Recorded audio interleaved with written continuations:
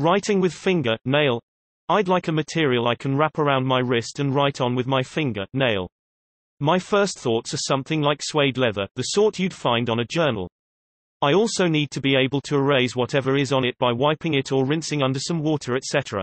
I don't want any tech. Any ideas? Have you ever heard of a magic slate? It's a toy that you can use to make marks which can be erased by separating the top layer of plastic from a bottom layer of darker permanent pigment. Magic slate toy. The material is mounted on a decorative card which can be removed for a more formal appearance. Although it comes with a plastic or wooden stylus, you can use anything to make a mark such as your fingernail. It's reusable. Permanent copies can be made on a copier or with a cell phone camera before the content is lost.